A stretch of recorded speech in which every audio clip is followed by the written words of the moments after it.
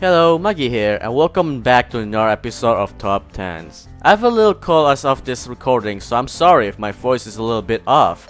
But continuing on, an important character who's not a main goal will have to be Yukari, operating in the background, making sure shit doesn't go well.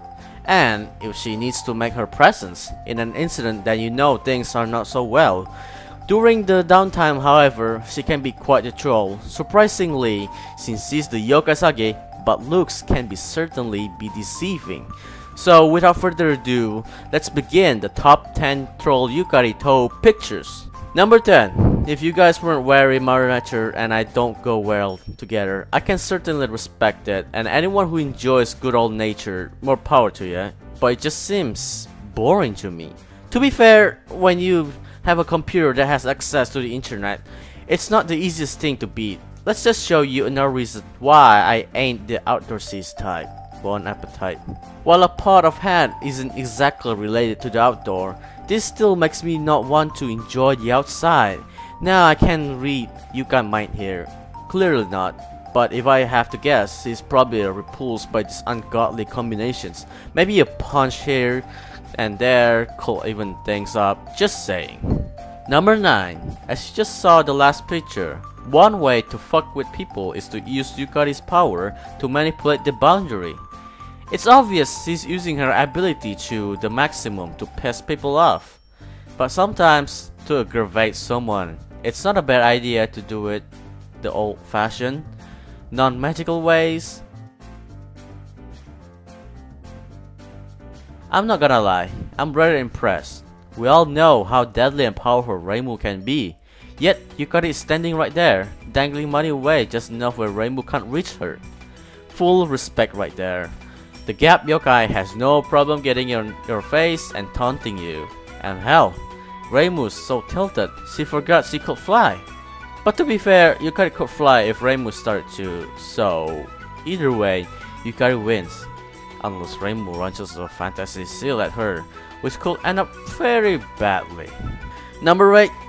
Growing up, I watched a lot of TV, that and video games. A lot of time spent on those two things. My parents were exactly proud of it, but whatever, it could have been worse. I think so. While doing those two activities, there was a time whenever I had this question popped into my mind. Well, I now figure it out. The answer for it. All this time, whenever my remote was missing, I just assumed I or my family had misplaced it. But nope, it was Yukari's fault. You're one sneaky son of a bitch. Number 7. After a long day of work, a nice way to relax will be gaming, eating, or sleeping. The holy trinity in my opinion, but sometimes you can't always get what you want.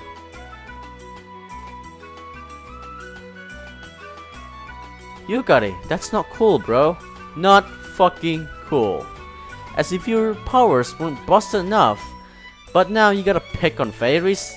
I know Chino is the strongest and all that, but bloody chill, man. What did the Ice Fairy do to deserve her pudding being gapped away?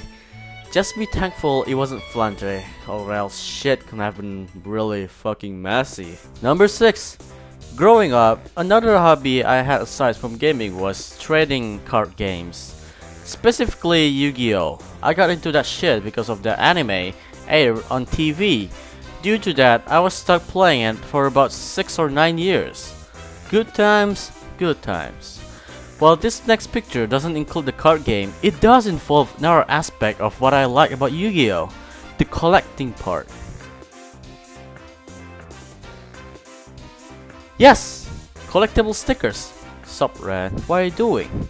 Nothing special. Ran, what are those things on your head? Now, I can appreciate the art of collecting. I mean, if you've seen my room before, you can easily tell I enjoy it. What I don't like, however, is throwing your shit on other people's stuff, especially their clothes. As if that wasn't bad enough for Ran, she has Space Invader on her dress. Although, I don't believe Yukari was involved with that one. But still, nice to notice. Number 5. So Yukari's ability is to manipulate the boundary. It sounds fake, which it fucking is. But the factness of it is what gives its unique power. The simple way we see it is Yukari, making the gaps from one place to another, breaking the boundary that was needed to traverse the area. Akio gives into more details of the possibilities. Yukari could use her power and it's terrifying.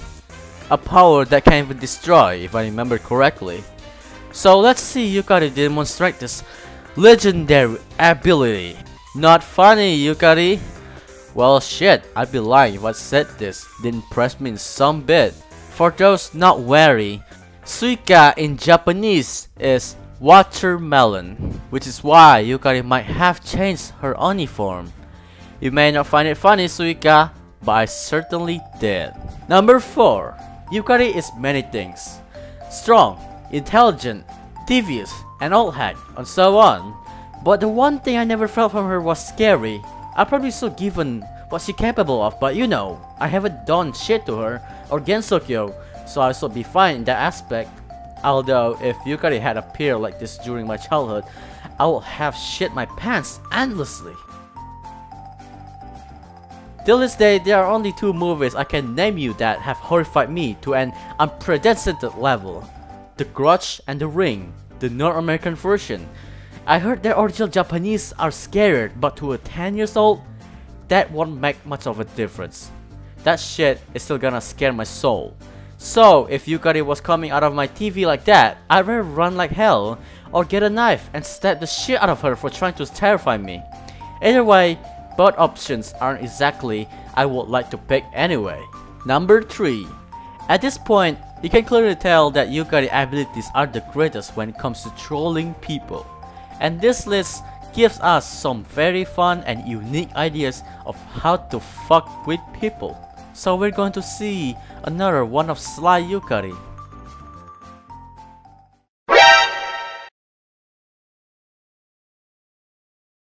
Gotcha, bitch! This is where being the super high intelligence yokai like Yukari comes in handy. The good old switcheroo. I have to admit, I wasn't even close to thinking of Yuko being the bait. The best part is that given Yuko hungry habits, it will seem plausible she will do it. Minus the whole using the gap part, but still, a nice plan there. Definitely want this one, Yukari. Number 2. I can't be the only one to think, with Yukari pissing all these people off, that someone might just lose it and beat the shit out of her. Or something to show that equivalent. I'm just saying, 8 pictures already of her annoying the hell out of people. Well, it looks like everyone will get their vengeance soon. If Fanon has taught us anything, mess with Chen and you'll face Ran's wrath. And Foxy Girl doesn't give a fuck who you are. Even her own bloody master is gonna get the whooping of the century. Hell, I won't even be surprised if Ran went all Super Saiyan on Yukari. She totally deserves it. Chan's embarrassment will not go in vain, that's for sure. Number 1. So I'm clearly not a parent, nor do I want to be in the near future. I love my life being stress-free. That's not to say raising kids is only stress. It's truly a wonderful thing, and anyone who's doing their best to raise their children. You have my utmost respect, but I must say, Yukari has an interesting way of handling parenthood.